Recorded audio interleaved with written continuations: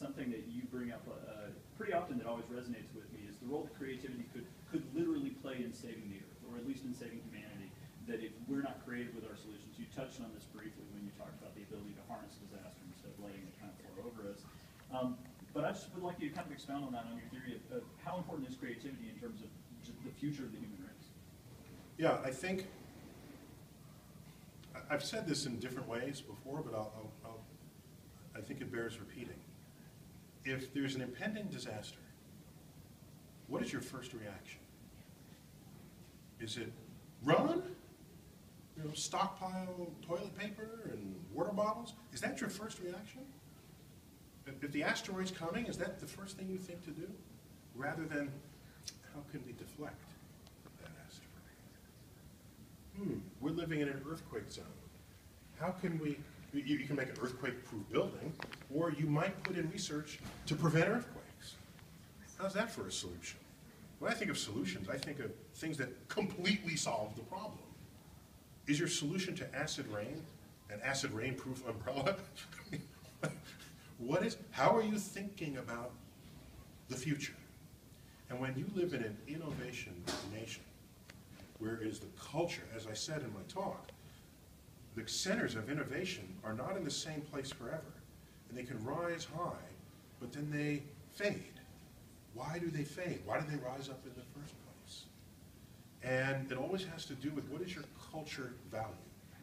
So I'm an acute observer of trends in cultures, because some trends are away from innovation. And if it's away from innovation and creativity, then solutions to problems that you already know exist, and especially solutions to problems that you don't know will yet arise, can be the unweaving of your civilization. And I don't want to be in that world for that to happen. And so creativity, what does it mean to be creative? It means there's something you've never seen before, and you put it together into something that is brand new, that others had not seen. You saw what they saw, but now you've created a new idea, a new product, a new brand, a new path to solve a problem.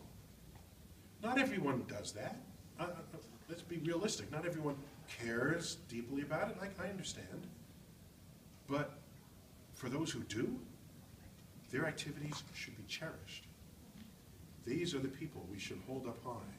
We should build statues to those people. We used to.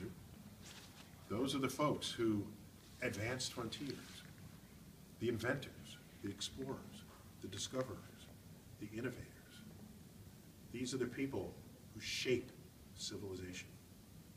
If you don't cultivate and nurture that, you might as well just move back to the cave, because that's where we're going to end up without it. And I'll ask one more, and I'm sure you're probably tight on time, but we talk a lot in marketing about the importance of creative learning to be more scientific, to use data, to learn from it, and it's been a hard push, but the industry's kind of gotten there. But what do you think is the importance of scientists learning to be more creative and going the other way and adopting that? Yeah, so scientists, the most successful scientists are the most creative ones. There is a difference, though. I think you can be creative in the world of society, and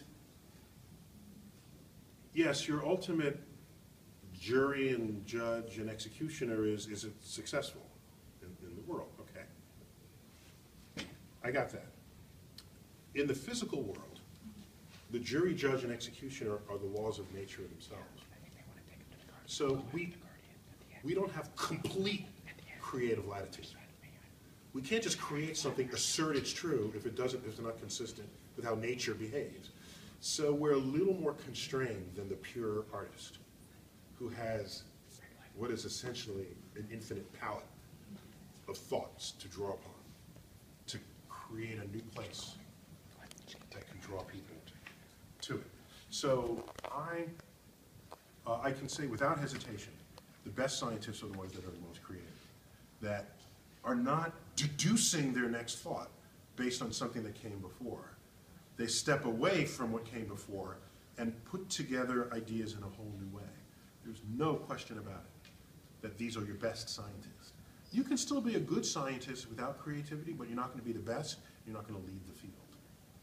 So, and by the way, creativity, I think, would exist in any profession. You can be a creative lawyer, creative understanding of the defense case that you're going to build.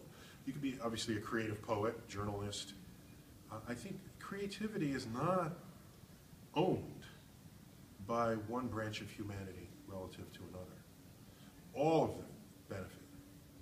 And maybe that's the one unique thing we bring to the table as humans.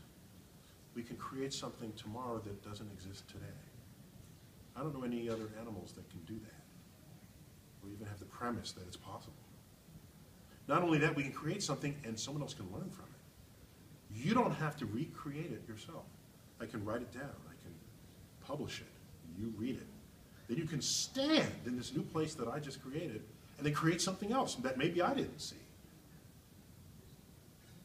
This is the beauty of being human and not being a toad or some other creature in the world. Why? We should exploit that fact.